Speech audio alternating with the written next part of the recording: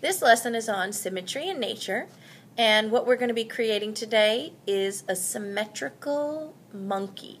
Now you could also create, if you want to make a sloth, it's all similar shapes. You could turn it into basically whichever creature you'd like that has long arms. But a monkey's easy and quick, and it's always fun to do. These are some examples that were done. Just the base coats were done by third grade students, and they're not quite finished yet. They haven't finished their face or anything, but I just want to show you a few examples done by kids.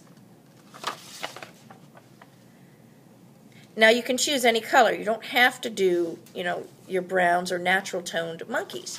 You can use your imagination and create any type of a monkey you'd like.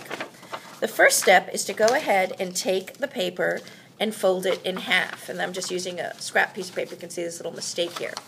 So you fold it in half, and that way you can find your line of symmetry. And whatever is, here I'll show you the line of symmetry here. Whatever is past the line of symmetry is going to then print on the opposite side. That way you have a monkey that is exactly the same on both sides, and it is symmetrical. So I'm going to go ahead and start. I'm going to choose just a value, a pink value. Just do a medium pink value here. Dip my brush in, then I touch the edge, and I'm going to very carefully start. I'm just going with the head. I'm going to leave plenty of room for the arms. So toward the middle of my page, here's my exact center if you want to mark that. Then just above that, I'm going to make just a number 1, and this is going to be my head. On one side of the paper, I'm going to just place some paint, and I'm going to kind of curve it. So it's going to be kind of an inverted or backwards letter C. Then I'm going to close my paper and press and rub. By pressing and rubbing this paper, what it's going to do is it's going to transfer and print on the other side. And you can see how some of the paint has moved over. Depending on how much you put on, sometimes it even expands. If you look at this, if not all of it has transferred over to the other side and monoprinted, then go back and you can actually just repaint it a little bit and fix it. If you don't want a little bump at the top, just kind of round that shape and then monoprint again. By doing this, you're assessing your work. If you see a mistake, at this time you can fix those mistakes. All right, I see a little bit of overlapping, but that's fine because I'm going to add some fur texture around my monkey anyways. At least I've got his head. Now, the next part is going to be to continue down his body. So I'm going to make another line on my line of symmetry, and this time I'm going to go out again, leaving a little neckline. I'm just going to go out again, but making it a little bit longer. Now you want to make sure you have enough paint on here to make a print when you fold. So I'm going to fold, monoprint, rub, and I'm rubbing the area where there's paint. You don't need to rub over here. Open up, and wherever you see, assess your work. If you see a little mistake, if you want them to be a little bit thicker. I think I want my monkey to be a little bit thicker at the shoulders up here, so I'm going to add a little bit more paint. The best thing to do is small baby steps, doing it a little bit at a time, because you don't want to overdo. You don't want to make a really wide monkey like that. Remember, you're only doing it half, because the other half monoprints. Some kids were actually doing it, made it too wide out, almost like a circle. You don't want it to look circle-shaped, the body. You want it to be oval-shaped. So I'm assessing my work here, fixing up where it didn't quite monoprint. Okay, then I'm rubbing. You want to make sure you don't want to put too much paint. If I had stuck a puddle of paint on here, it would have blobbed out when I monoprinted. It would have pressed and moved. Now, the next step, what I'm going to do is his arms. Now, you can arrange your monkey's arms any way you want. Most of the kids in the examples did the monkeys where they're hanging from a tree. Well, if you want it hanging from a tree, you come off the shoulder and you bring your arm up. If you want the monkey's arm down, maybe he's picking bananas off a tree.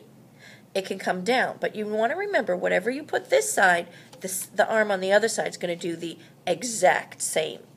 I'll go ahead and just do a monkey up on the hanging, because it seems to be most of the kids that I've been doing this with enjoy that monkey that's swinging from those vines. It's more exciting.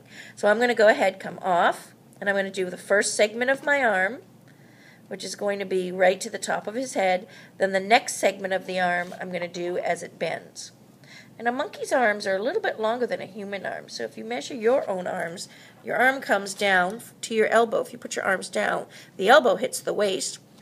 And then the other segment's almost the same length. There. Now, make sure you put enough paint. I'm going to add a little bit more to this. And then I'm going to put a little bit more down here. Not so that there's puddles, because if there's puddles, remember, this is going to expand. So I'm just re-wetting this nicely on both sides. And then I'm going to very carefully print first, just gently rubbing my hand, because I don't want those arms to expand. Then I'm seeing I'm not expanding too much. Now I'm just going to close it again and rub it a little bit harder right in here so that it prints a little bit better. So again, every step of the way we assess our work. We see what's happening. Sometimes this little texture is okay to leave. It almost gives a furry texture. So in this case, I'm going to leave this. So, you know, sometimes artists want to have less of a print on one side, but in other times they don't. So you just determine how you want your image to look. I know I'm going to put some texture with fur, so I'm going to leave that like that. The next step is to go ahead and do his legs. Again, any way you want, but remembering, however you place the leg, and I'm just bringing my brush down, and then I'm going to have it bend again, and I'll put a foot on.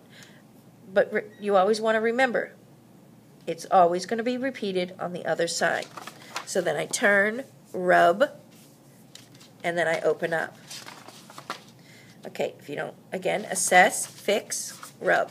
Now, what you're going to do is you're going to finish this monkey now. Put him in an environment that you would like.